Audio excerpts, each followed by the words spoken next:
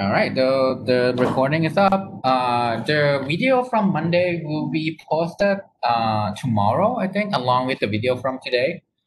We're gonna continue on from lecture 2, which let us review the content of lecture 2 quickly because it's a kind of like the first intro to architecture. So we talk about how do we actually talk to the computer, right? Uh, Computer can only read ones and zero in binary. Right? The reason behind that is because, well, you just send electrical signals, high voltage, low voltage, and that's simple to actually build the hardware. And binary format is good enough to represent things like a string, character, basically anything you can think of, right?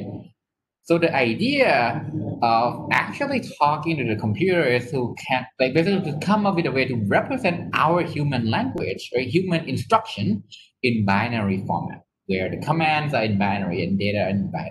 And with that, if we declare that, hey, that's a language, computer can tell, okay, this particular binary corresponds to an add, this one corresponds to a multiply. So you can actually run a program, right? And you can use this as an interface between assembly code and a computer. And we talk about the ISA versus microarchitecture, right? ISA defines the list of commands in assembly language that the microarchitecture can understand. An example ISA are things like 10, things like x86, ARM, right? These are the ISA. The microarchitecture is the hardware inside the CPU, how they implement, right? How they implement the chip to support the ISA and get the most out of the chip area in terms of performance or power saving. And the microprocessor that you buy, basically things that you buy, the Intel i7, i9, i5, these are essentially ISA plus microarchitecture. It provides the programmer an interface between the software down to the circuit so you can have a functioning computer. And here are some of the key elements of the ISA, things like memory organization, right, where you have address space, number of unique locations, whether it's addressable in each individual byte, each individual bit, 64 bits or 32 bits. And here's the exercise I gave you last class on Monday. Hopefully you think about it, at least think about this a little bit. We have to also look at virtual memory support, also issue like big versus little Indian. Inside the essay, they also specify register, a really, really fast temporal memory. We're going to talk a little bit about what is a register today for the context of your assignment. Basically, we're going to talk a little bit more in detail. What do I do for your assignments to model register? And what the benefit is, basically, this is fast temporary storage that provide data locality. Right, so that's a review of the last lecture. If you have any questions, feel free to ask on the chat right now or in Discord. We're gonna move on to the single cycle architecture. Feel free to type in question any point in time. I'm gonna look at the chat and I'm gonna answer your questions. All right. So let's move on to today's topic. Single cycle architecture. Let's actually build the chip. This is going to be a simple chip. Right? That would run a real program, but it's going to be simple, it's going to be slow. The first thing we need to talk about is what's visible to programmer versus what is not visible. Things that are visible to programmer, we call this architectural state. Things like the name of the register, right? In a typical fashion, you can have register 0, register 1. In x86, it can be those like things like EAX, EBX, right? You've seen this before, ECX. These are register. There's also a program counter or the instruction pointer, and we'll go into more detail on what is the purpose of the program counter. But basically, it points to the current, right? The current line of the assembly, right? Assembly code that you are running, it gives you a location of this is the line in code that you're running. There's also memory, right? The memory is visible to the programmer. Why? You used pointer before, right? How many of you used pointer before?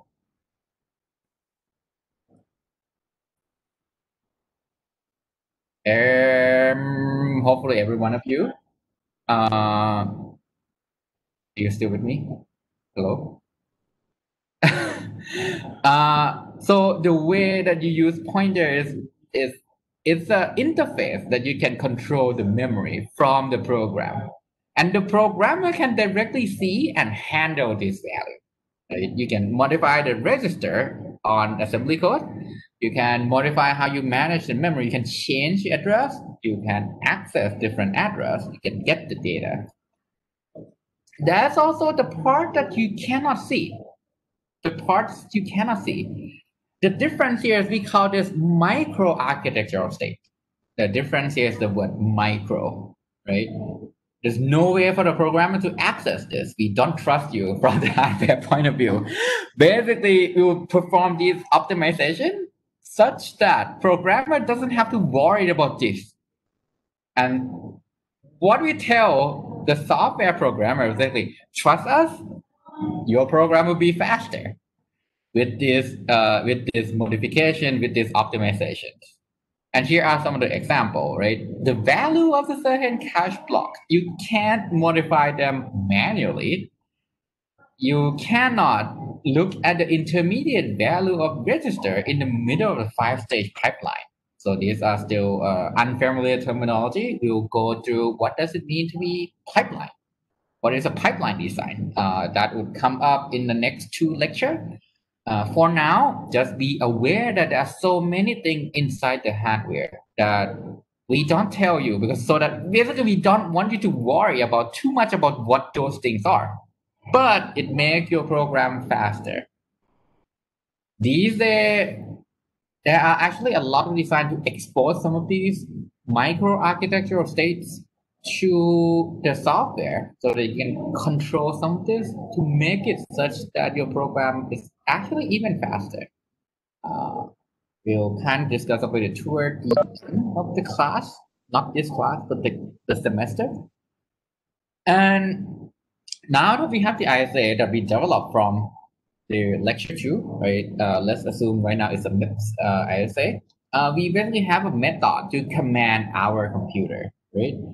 How about the hardware? Basically, you have to connect all the circuits together, right? And how do you actually make sure the machine that you build can understand the method that you want to do? Basically, these are the key. You have architectural state, right? What programmers see? Let's say you are at state 1. When you process one instruction in assembly code, what actually happens is you move from state 1 to state 2. You change the hardware state from state 1 to state 2. When you finish your program, hopefully the state channel, sorry, fat finger again. When you finish running your program, hopefully the architectural state represents what the program is supposed to do, right? And what do we expect from this? Basically, the ISA that we have, right, specify what the second state looked like given the instruction and given the earlier state, right? Given the earlier state. What's missing here is in many hardware design that actually can be immediate state that are implemented in a micro architecture level, things that we don't tell you that is going on from state 1 to state 2. And there can be any number of these immediate steps in the middle. This is done by design.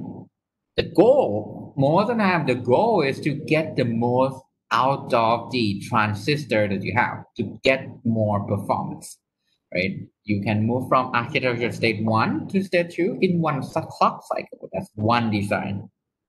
You can have 3 intermediate steps from state 1 to temp 1, temp 2, temp 3 into architectural state 2, where you run across multiple cycles. And we'll learn in this class, we'll learn what are the trade-offs. For this lecture, we're going to focus on this particular design. In one cycle, you move from architecture step 1 to step 2. And here are some background that I want you to understand. How many of you have heard about the word wires? What does wires mean?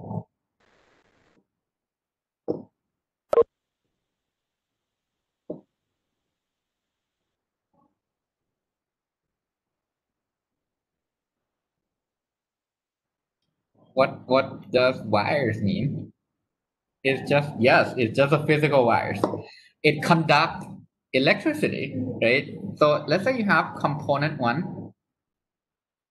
It connects to component 2. These are wires. Let's say I put in data over here. Component 2 would see the same data, right? It's just physical wires that transfer electron. So if I send out data through the wires, the other side would get my data. It's as simple as that. Any questions about the wires?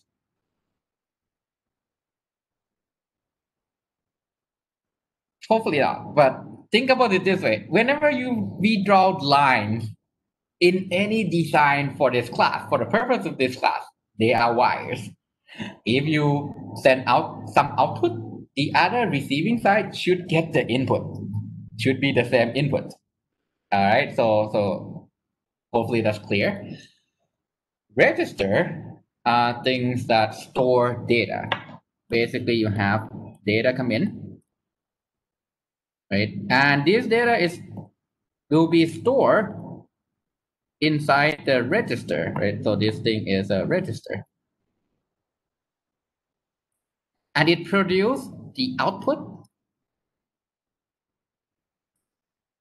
input, right? And these data can get overwritten, right? So in the next clock cycle, it might get overwritten into a new data. You can overwrite the register. If you don't overwrite it, it's going to maintain the old data.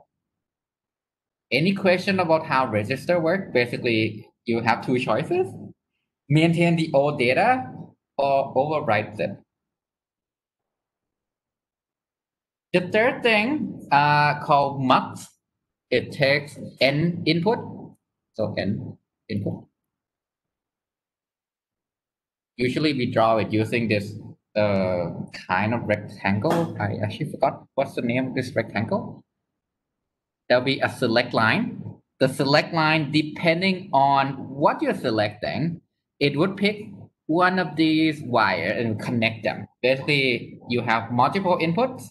Select line would tell which inputs goes to the output. That's called a mux.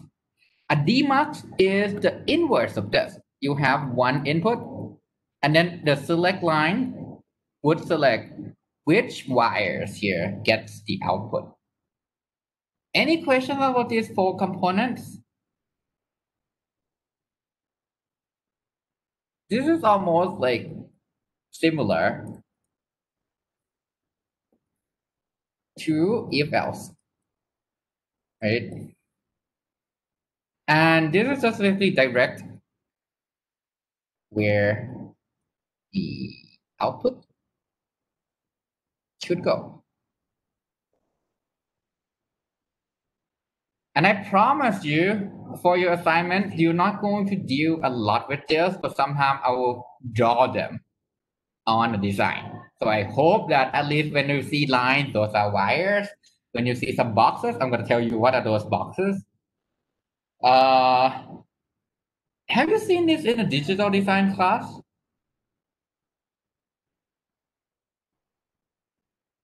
Okay, cool. All right, awesome. So some more background, the combinational logic, think of it this way. It implements the logic you want to do: add, multiply, divide, and or anything that is your instruction. Sequential logic are logic that you control using a clock. A clock is a signal that changes the voltage, right? So low voltage and high voltage. And the clock would be something like this.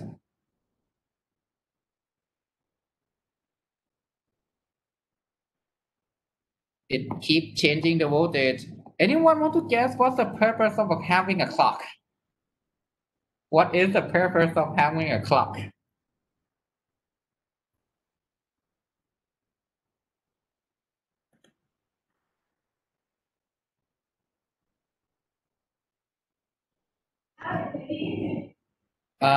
Move data, yes.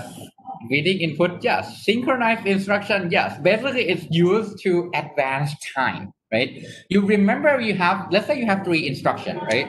Instruction one, instruction two, and instruction three, right? Basically, you're gonna run instruction one, process it, then process instruction two, then process instruction three. These are done synchronously using the clock. The clock would ensure that one has to happen before two and two has to happen before three. It tells the time. That's why we name it clock. The last thing I want to tell you is something called critical path. Critical path. The longest path in your design, right? that that take basically that takes the most amount of time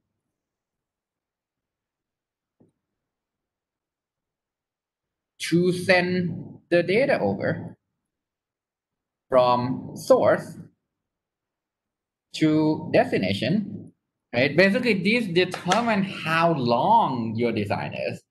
How long does it take for me to move the electron from one side to another? From one side to another. So what would happen if I have a design that that has a really long critical path? My design is going to be slow, right? Because I cannot clock it that quickly. If I clock it too quickly, what happened is my electron haven't moved to the destination yet, and you clock it. The electron is like, okay, I haven't reached the destination. Your logic would get buggy. You need to wait. You need to wait at least that much amount of time. So critical path tells you your clock, right? In your Intel processor that you buy these days, when you look at say 3.7 gigahertz, it means that your critical path is at least that fast. At least that fast. You can safely clock it at 3.7 gigahertz and everything will be fine. How many of you overclocked your CPU before?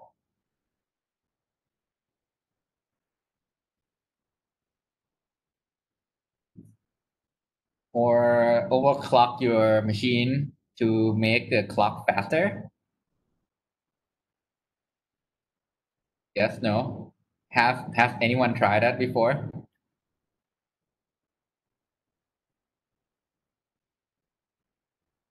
Okay, lack of answer, I assume no. But basically, if you overclock your machine, one thing that can happen is it won't boot. If you make it too fast, because sometimes that this thing happen, if you overclock thing, basically you make the clock faster.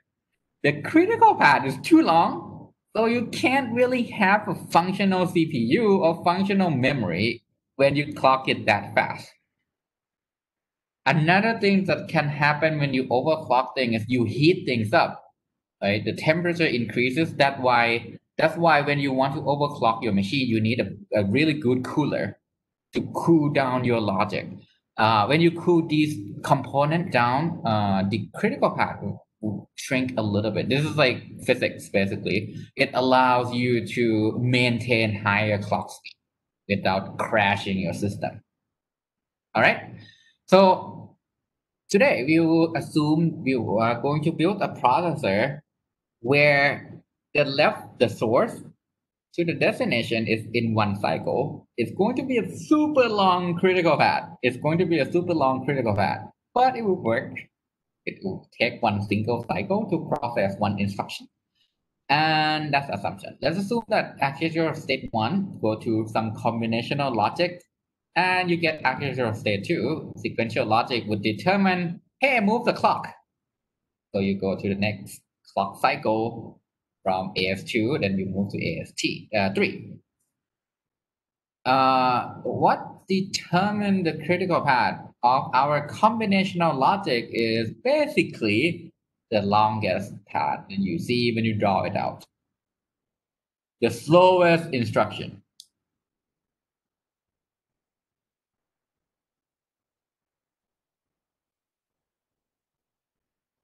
So let me ask you this. Anyone want to take a guess how long do I need to add two numbers together? Let's just do an add. How many nanoseconds that would take? Within 10, right? Within 10, depending on how you design your chip, right? Within like 1 to 10 nanoseconds for sure. Or sometimes if you throw in so many transistors, it can even be faster than that. How about getting one piece of data from the main memory? So there's a compute instruction.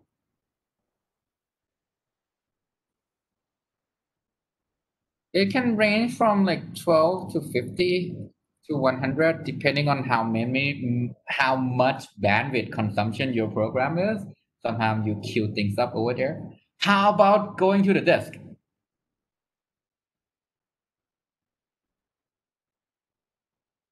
Way more than that in millisecond. Yep, in microsecond or millisecond, depending on the size of the load that you want to get from the I/O, right? Yes. So this means that my slowest instruction determine the clock, right? Now you see why this design is going to be super slow, right? It's going to be in the range of kilohertz rather than gigahertz. Kilohertz, yeah. That's like 1950, 1970, right?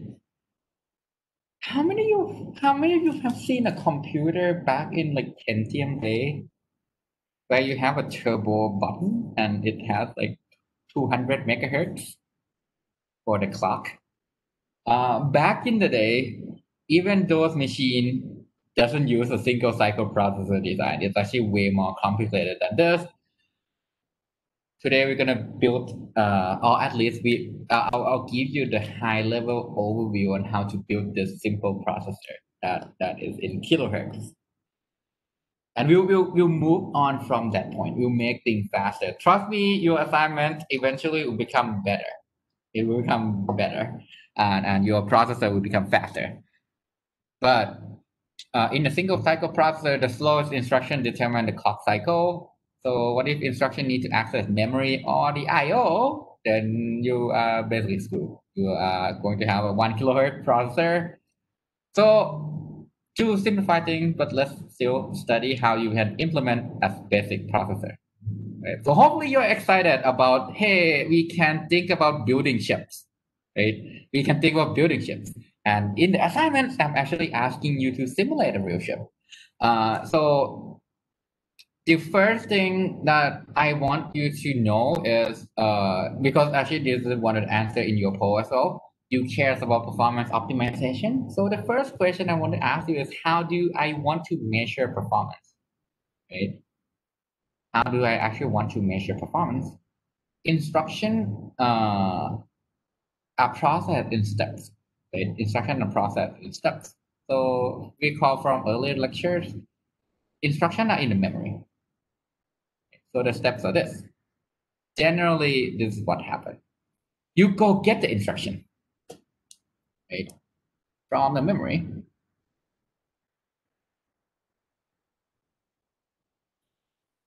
You decode the instruction, figure out what the instruction do.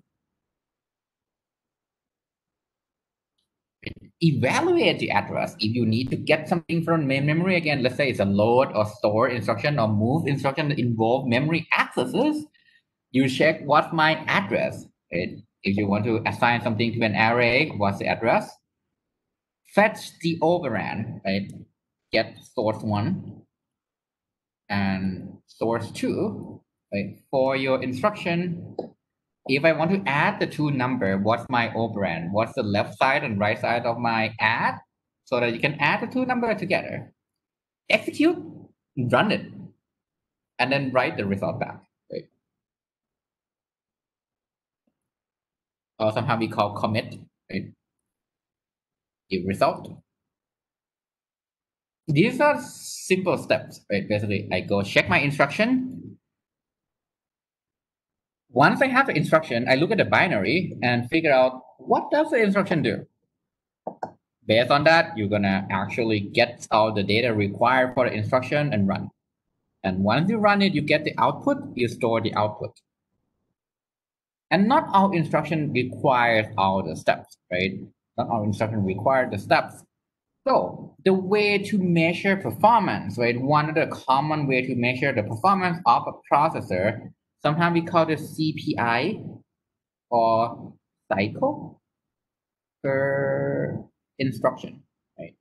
Anyone want to take a guess what is cycle per instruction? What is the definition of this?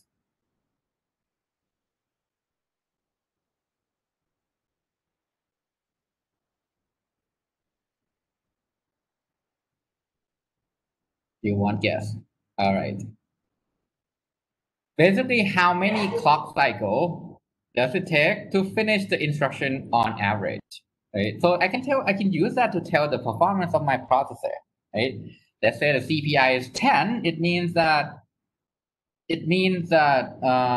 within on average each instruction take 10 cycles. You can reverse this as well. These days, all your CPU, even a GPU, they measure in instruction per cycle, right? Because our processor these days are good enough that you can process more than one instruction, basically more than one instruction per cycle. And we call this IPC. Basically, it's a reverse of that, of the CPI. And let's talk about single cycle versus multi-cycle, which we'll talk about in lecture 4. Basically, in single cycle processor, every step is done in one clock cycle. In multi-cycle processor, we'll add more cycles. To finish your instruction, there'll be a lot of trade-off here. But each step can now take as many cycles to complete. But if you're doing an add, it's gonna finish faster than a multiply. Okay, it's gonna finish faster than a multiply. And we'll go through an example of why do you get a benefit, basically. Why do you actually get a benefit in a real computer? And our modern computer are built this way. All right.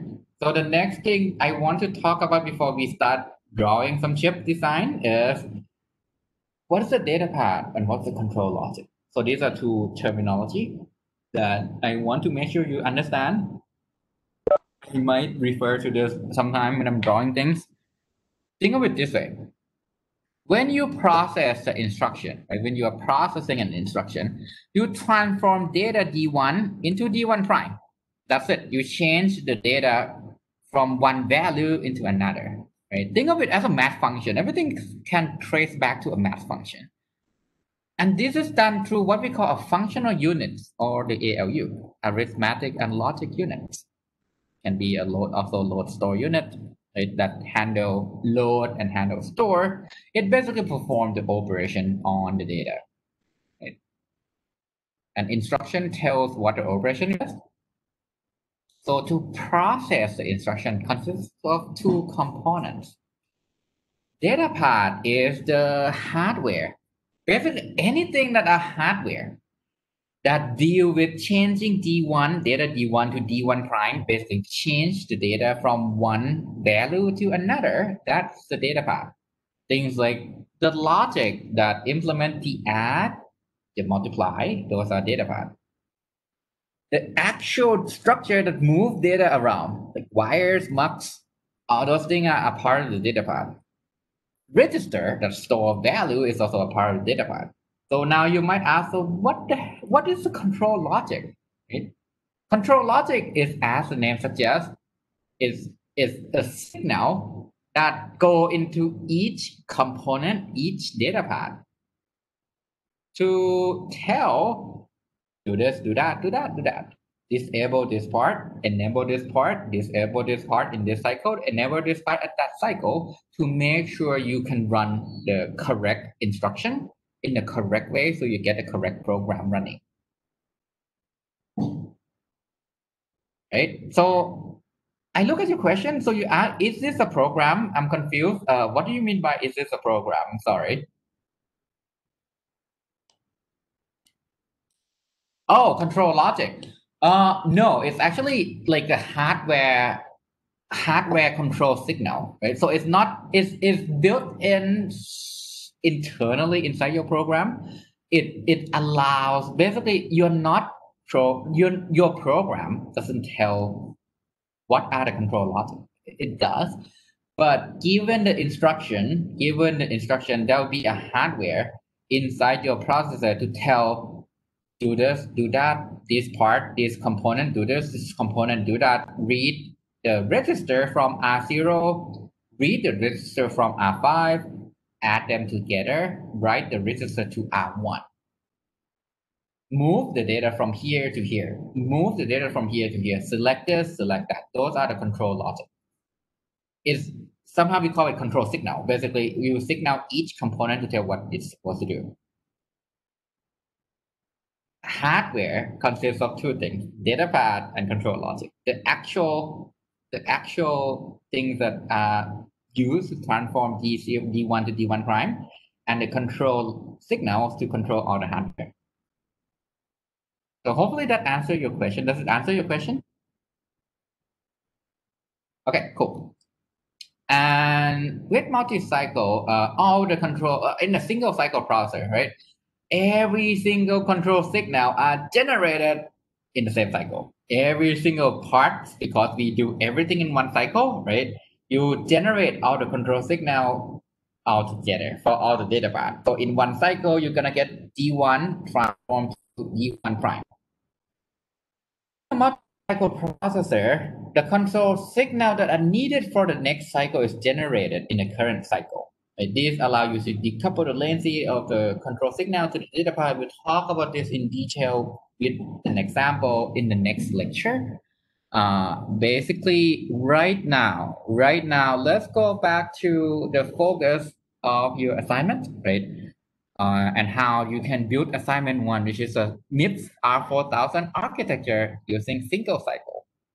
So assignment one is a single cycle implementation of your MIPS R4000. The components that you have, right? We will go to one at a time. It obviously need to have the program counter. You feed in the program counter tells it stores the value that correspond to the address of the current instruction, right? The address of the current instruction. And this program counter get incremented after you finish the current instruction. After you finish the current instruction, you increment program counter by 4. Why by 4? Because it's a 32-bit machine. Each instruction is 4 bytes. So the next address for the instruction is PC plus 4. Right? This is PC program counter. The next instruction would be located at PC plus 4. And inside the memory, there's a different region for the data itself, right? This is static data. Something like an array that you declare. This is where your program is stored. And this is where dynamic data is stored. Because you can grow and shrink the stack. Your task in the assignment is, I give you a skeleton code that lays out a lot of the hardware component, i.e. the data path, right? You finish the function called process instruction in C. Everything is done in C language, I'm not asking you to do this in the hardware description language because I don't want you to learn a new language, basically. UC is a lot more convenient. Basically, it means that you need to send the correct data and control signal to modify each piece of the simulator that I wrote for you. Things like, what's the next value of the PC when I proceed to the next instruction? Given a bit pattern, what is the operation? Is it an add, branch, multiply, right? Which register you're selecting for source 1, source 2? Is this from R0? Is this from R5? Is the destination at R6? Right? You figure it out from the binary. And what address you're loading, right? Are you loading from address 0xA0? What's the value there? Once it's done, is it loading to certain register? Right? Is it to R5? Basically, what you would do is you say R5 equals this value for the cycle because you finished loading, right? And you need to update any status bits. All right. So I've been monologuing for a while. I'm going to start drawing a simple processor that we just described, right? So this is going to go through some more information. Before we move on to the actual design phase, let's take a quick, 8 minutes break. We'll meet at 12:50. Is that okay? Okay, so let's do a 8 minutes break. We'll be back at 12:50. If you have any questions, type in on the chat. Meet you all in now 7 minutes. All right, take a break, get coffee,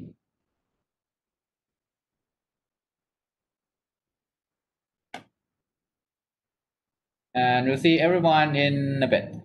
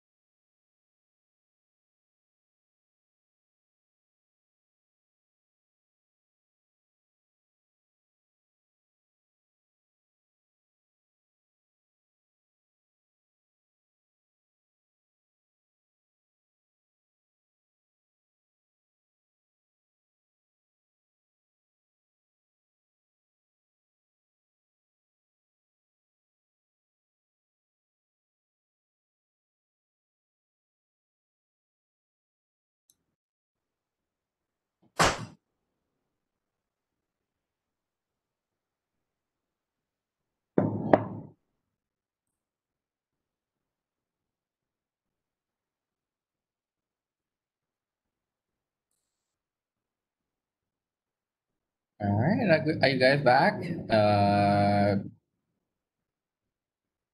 Or not? There's no way for me to check if you're back or not, actually.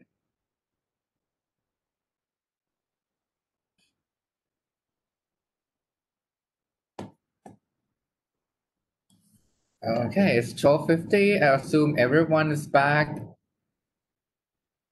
right? So let's assume so. Let's continue on to drawing a simple processor. The reason why I said drawing is in the hardware design, one of the first steps always often enough is to actually draw it out on a whiteboard, on a piece of paper. Draw your design out by looking at the task that you have to do, right? When you want to process an instruction, what's the first thing that you should do? Anyone want to take a guess? What's the first thing that you need to do?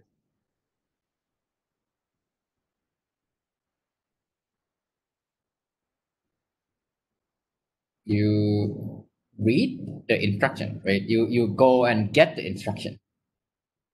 So the first step is basically we call it fetch the instruction. And where's my instruction? When you run a program, where is the instruction? Where's that program?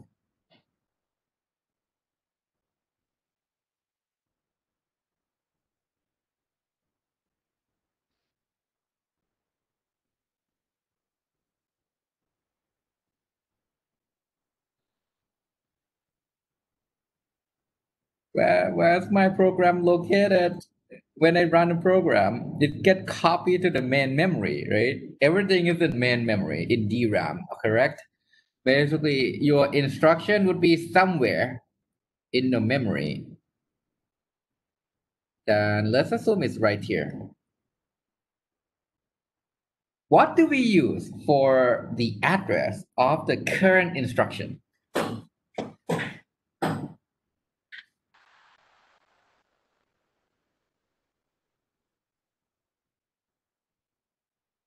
What do we use as a current address of our instruction that we're running right now? We covered this about 20 minutes ago. Someone has to answer this. You can go back on the slide to, well, I don't think I posted this slide yet, actually. Remember the program counter? What is a program counter?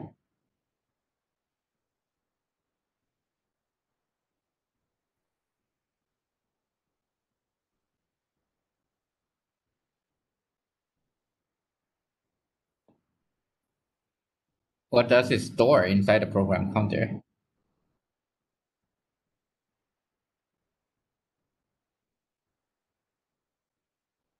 All right, try not to sleep through my class, please. It's pretty almost obvious that you don't listen to this part. But the program counter stored the address of the current instruction, right? The address. Can someone pick me a random address? Just put one address here that are divisible by 4. Any address that are divisible by 4. 8. Okay, let's say the value is 8, right? What it does is it would go look at the address that correspond to the value 8, and let's say it's right here. Let's say it's this line X. I would go get that data, right? Whatever that data is. Basically this thing would come out, comes a piece of data that correspond to that instruction.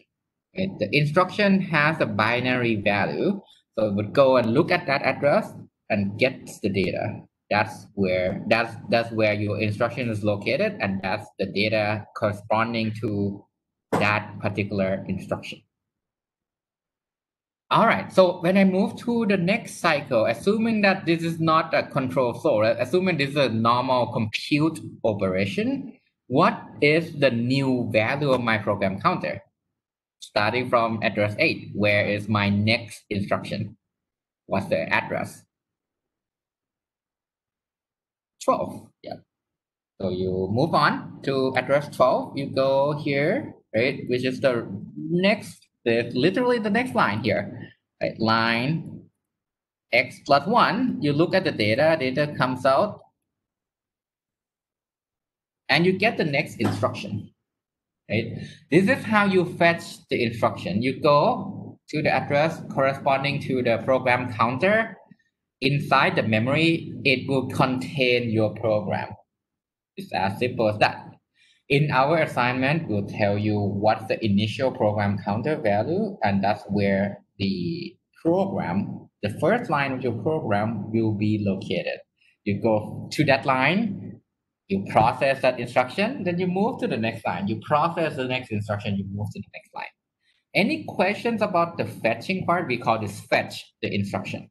Any question about this? So what do we do after we fetch? What's the second step? How long does it take to fetch? So decode is the second step. Yes, that's correct. So let me answer the first question. How long does it take to do this? This depends on how long does it take to access, right? The memory, which seems long. There are a lot of techniques that we apply on your CPU to make it such that it's basically one cycle. So in this case, without optimization, it's going to take as long as the time you need to access the main memory. But with caching, we use caching for instruction as well. We call it iCache. It would behave as if it's one cycle. Most of the time. Most of the time, it's going to be close to one cycle or one cycle. So the second step, as Cham said, is decode the instruction. Which is basically now that you have the data, right? The data that correspond to the instruction, which is basically a bunch of ones and zero, right? From here, you look at the pattern, then you check back with the ISA. The ISA defines if you see this pattern, this is what they mean. If you see this pattern, this is what they mean. If you see this pattern, this is what they mean.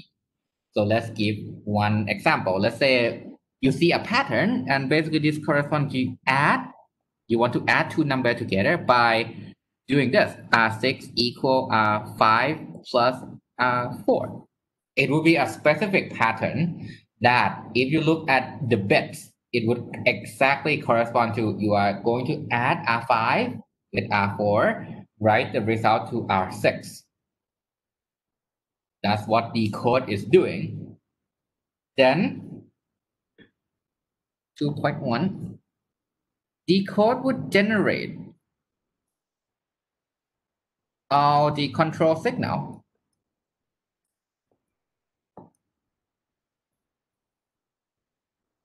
so that the hardware actually perform at R6 equal R5 plus R4. Any question from this? Basically, decoder, that will be a unit called a decoder. So basically you have fetch, right? You fetch the instruction. The instruction gets fed to the decoder. Decoder send out. Okay, let me actually use a different color. It would send out the control signal, right, to all the components. So these are control signal to correctly perform the exactly what the instruction tells you to do. Any questions about this? You look at the bit pattern. The decoder say, okay, this component do this component do that. It's kind of like if you look at say the orchestra, right? This would be the conductor. Tell every single piece inside the band to do this by generating the control signal. It sends the signal to all the pieces. This piece do this piece do this piece do this.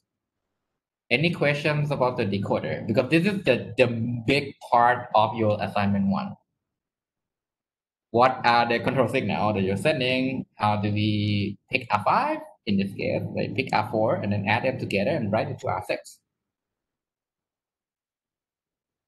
So assume that you got this part. The next thing, what do you do?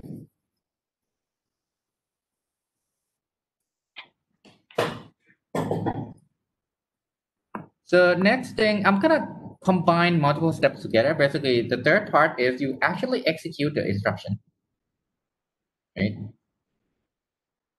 Execute the instruction. And I cannot write for some reason. I want to write in the word instruction. So depending on the control signal that comes in, right? One thing, multiple things would happen. For example, you have this area called register file, which is where all the registers located.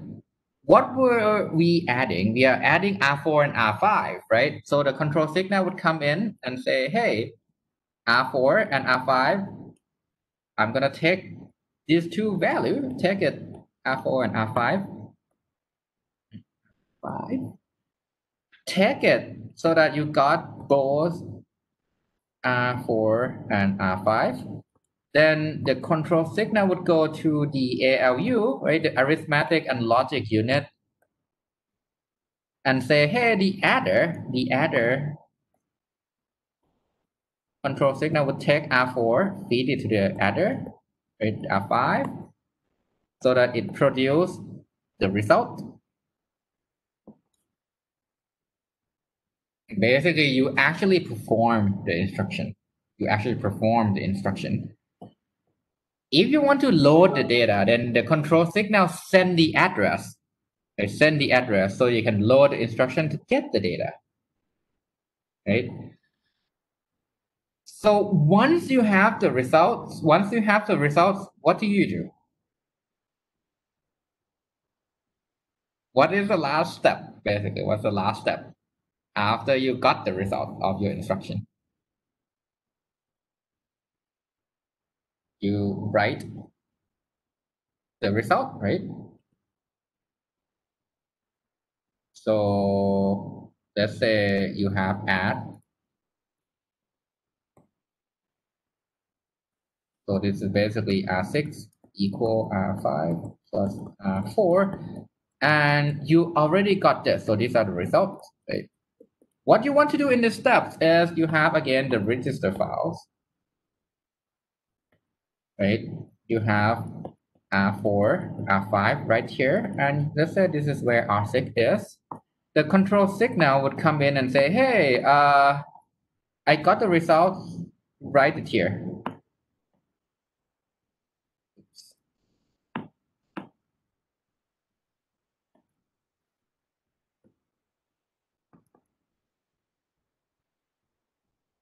Plus update PC value, right, to PC plus 4.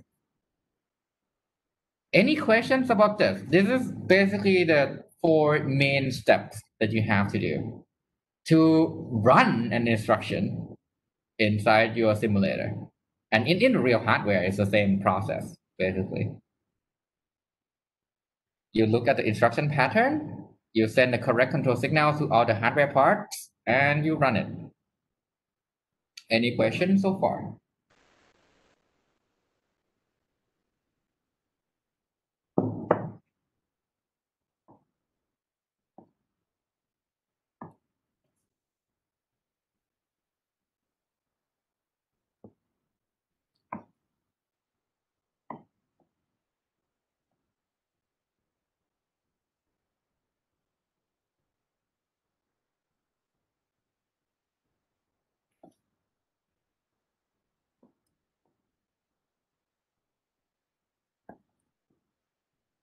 All right, so I'm gonna put everything together from the 4 steps that we talk about. What does fetch do? And let me make an assumption this is where the memory is.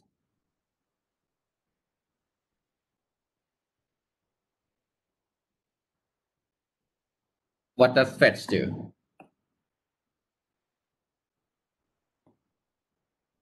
You have the PC program counter. What do I do here? Go to the memory. Yes, you go to the memory, get the instruction. So what do I do next?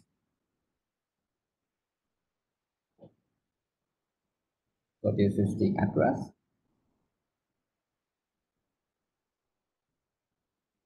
Forward the data. Right? Forward the data to the decoder. This is the data. D-A-T-A. The data goes into the decoder. Yep, it interprets what you do based on the data that we fetch. Inside here, let's say this is where the register files is, right? Where the value of R0, R1, R2, R3, R4, R5 is. Decoder would send a control signal, and let me make sure I'm consistent with the color. So this is the control signal to say, hey, get this from the register files. It would then also have a mux right here. It would select, right? Select the, well, mux is the data part. So again, let me make sure I'm consistent with the color. Mux. The select would select, right? Would select R4 and R5, pass R4 and R5 to the adder, right? Which is the ALU. Inside the execution or memory stage, if this is not an add instruction, let's say it's a load instruction, right? This control signal can select, right? Can select the signal such that the address goes to the memory so that you can load the data, so that the data comes back as the piece of data you want to load coming from main memory. So this is the results, right? Then again, that's going to be a mux here, where the select from the decoder, right? Select from the decoder would go all the way. Oops, wrong color, my bad. Would go all the way from the decoder again. Decoder tell what everything is doing. Put here into the select signal, right? As an input, select that the results. Not going to pick the data because this is an add instruction. So we'll take the results. The data comes here, right? Come out. So this is the results. Where does the data go? Where should I put this result back to if it's an add instruction?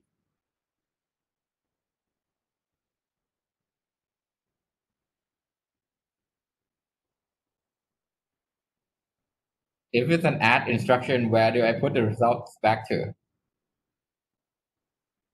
The result of the add. So that's the new PC. That's the next step, basically. The first thing is we got the results, right? We want to say, hey, R6 is going to equal to these results, right? R6 is register. R6 is from register. So basically you forward the result, right? Let me skip this, put it in the register. Then the decoder again would send the select, right? The select signal that say, hey, this is R6. Select R6 so that you can write the result into R6. Then the decoder would again tell the PC, right? Select PC plus 4. Why do we have to select PC plus 4? Sometimes you are jumping. right? If you jump, PC would move to the new value. It's not PC plus 4 anymore. So the decoder have to tell, okay, what's the value of my PC for the next cycle. All right. Any questions about this design? Next lecture, there'll be a much better drawing, but I want to draw it step by step here, so it's kind of look ugly right now. You'll see a much better design the next lecture. At least better drawing.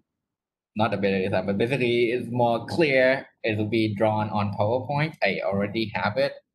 I choose to delete it for this particular slide, so I can draw it one by one by one. Any questions about this? Now we have a ship. It's a semi-functional ship that can only do an add or load something from the memory. But you can imagine if you have the adder, you have multiplier, you have the like arithmetic and logic units, then it's going to be a fully functional ship. Okay. This is a really, really, really simple ship, but it works.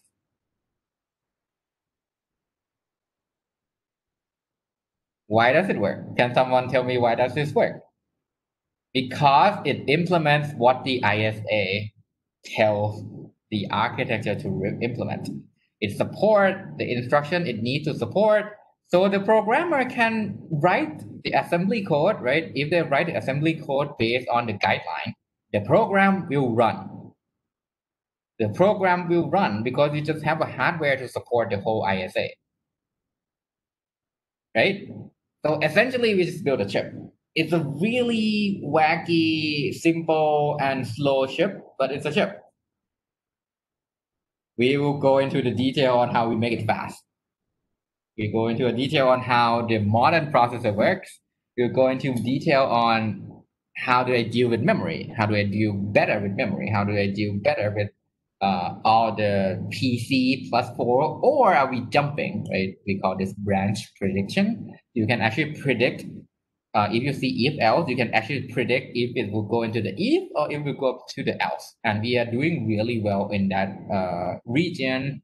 Most branch predictors around, I would say, like definitely better than 97% accuracy. So we'll cover all those in this class. Hopefully you're excited. But basically, this is the content of today's lecture before we move on to the in-class exercise. Before we leave today, here's the in-class exercise. We'll switch over to Discord. Basically, I want you to write two functions in MIPS. Feel free to make any assumption you want to make, saying, hey, the register value is already declared in R4 and R5, and I want to add to the R4 and R5 together just to add IU, R4, R5, R6, something like that. So the first one should be pretty simple, right? Really simple. This should be simple. And factorial is going to be a bit less simple, but it's going to be pretty simple as well.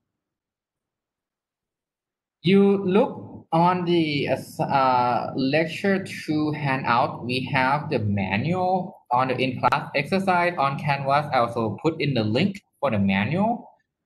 Focus on the add instruction, multiply instruction, and branch instruction. Those are the only three you need to have a fully functional program that can add the two numbers and do factorial.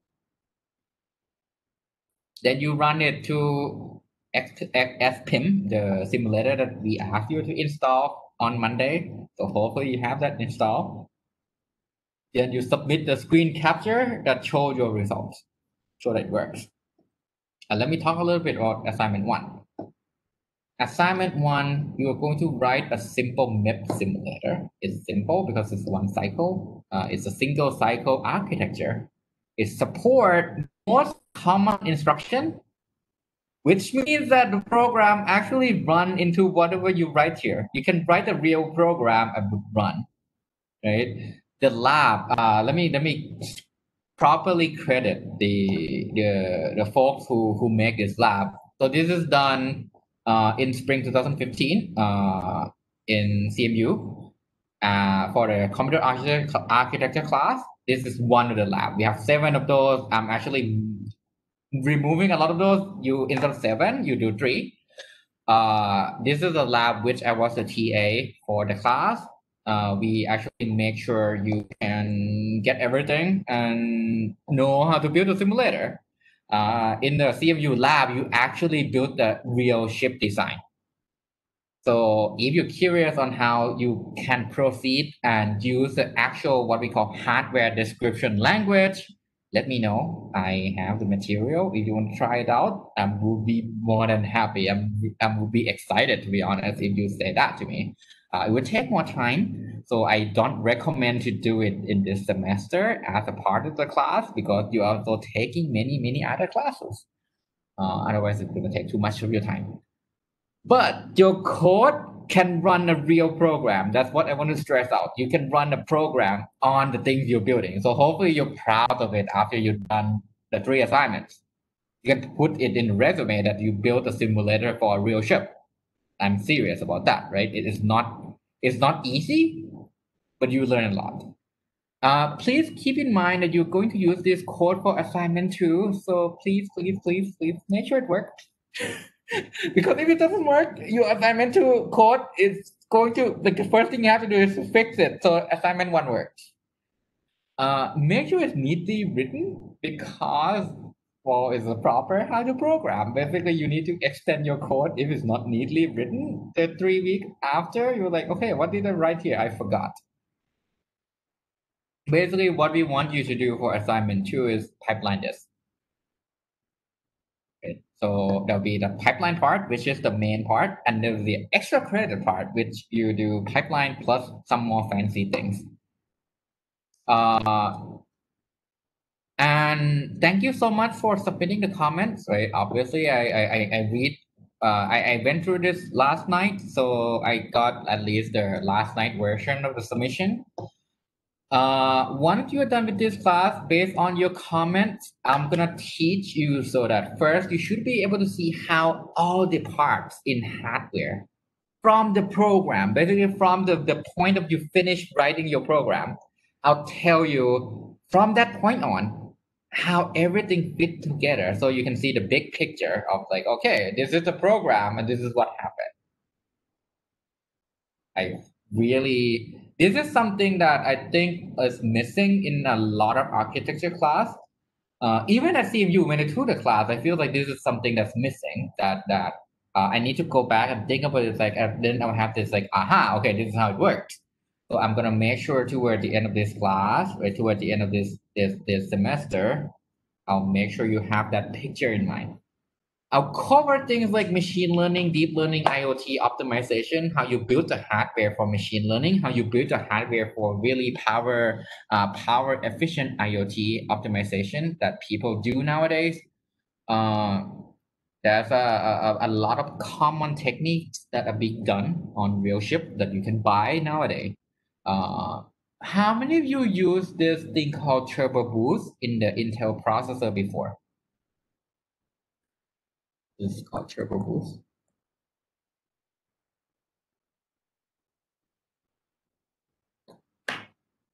Yes, no? Anyone heard about it? When you buy an Intel processor, it comes with this. So basically what it does is, if it detects that you're running only one program, right? Let's say you have a 4-core machine. Intel will say, okay, because you're not using the other 3 processor, I'm gonna boost the speed of this one processor to boost the performance of your program. And this is done in hardware. Right, so there are a lot of real techniques that you can do to actually see the performance improvement in the real ship. So I'm going to give you more and more example as we go along in this class. So hopefully you basically appreciate things that you buy, right? that hey, it actually has a bunch of, like, fancy things that you can change in BIOS. Go to the BIOS and say, okay, now I know what that means, and now I know what that means. So if one thing that I would like you to try out is, like, if you boot things up and your machine up and check the BIOS. If you have questions about some of those, if I can answer, I'll be more than happy to answer what they mean. I'm not going to tell you that I know everything, but then I'll try my best to answer your questions. All right. I'm going to cover topics on the like when you buy parts, right? When you buy the processor, when you buy a DRAM, when you buy a main board, right? What does the specification mean so that you don't throw money away for things you do not need? Basically, you would hopefully optimize the cost, being most cost effective of when you buy a new machine. So hopefully this class, what you learn in this class, help not just being a better programmer, right? But also being a better buyer if you know what you're getting in your machine. Uh, so one more thing is the comment about like some people here say, hey, are you excited about like building or knowing how to actually design a chip, right? So your assignment will kind of force you to do that. So hopefully you're excited about it. Don't feel that it's gonna be hard. I'm here to help you. It will be new. Let me put it this way. It's not hard. It's just new. The things you learn here will be new. And I can assure you in Thailand, this is probably the only class for the undergraduate degree who go this deep without, basically I'm making sure it's not too hard, but your lab will give you a lot of new things to learn. One exception is this is done in C instead of the real hardware description language. And we will expose some of the magic that we do to make your computer faster. One more thing. Next Wednesday, I have a conflict from noon to 1 o'clock. So I'm going to move the lecture time. Instead of starting at noon, I'm going to start at 1 p.m. to 2 p.m. And then the in-class exercise will be done in the evening. So you basically, I'm going to post the in-class exercise on Wednesday morning. Feel free to do it anytime you want. If you have a question, comes into the class and I'm going to answer them. If you don't want to start doing it right afterward, then I'm going to be online in Discord. So let me double check with you. What time do you prefer after 6 o'clock? What time is best for you guys? If I am going to be online in Discord for 2 hours, 7. So how about 7 to 9? Would that be okay?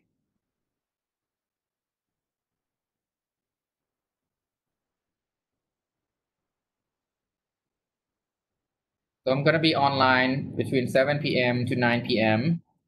Feel free to come in and if you are going to work through the in-class exercise, I'm gonna guide you through that. If you have questions about the assignment, I'm gonna guide you through that. I'm so sorry about my conflict. It's kind of pop up, so I kind of need to uh, block out noon to 1 p.m.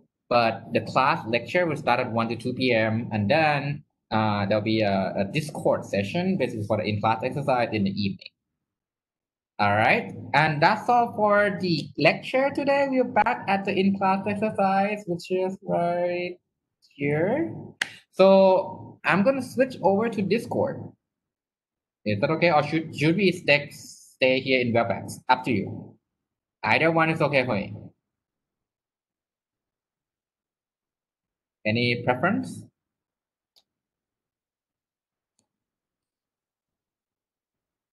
Are we going to Discord? Are we staying in WebEx? It's up to you. But basically, this is the time for you to do the in-class exercise. No one say anything. Can you say something? Are we switching over? Are we stick with WebEx? Otherwise, I'm gonna switch over to Discord. Okay, here's fine for me. For you. Okay. So how many people said here's fine? Okay, if either is fine for you, let's just stay here. If you have question, type it in. And you can share the screen, I believe. If you have a question, you can share the screen. The only downside, everyone see your screen. So, so if you have questions, type it in. You can turn on your microphone. I'll answer you either through the chat or through the microphone. All right, so let's stick in WebEx so that I don't have to boot up a new stuff on Discord. I'll stop recording right now so the video is not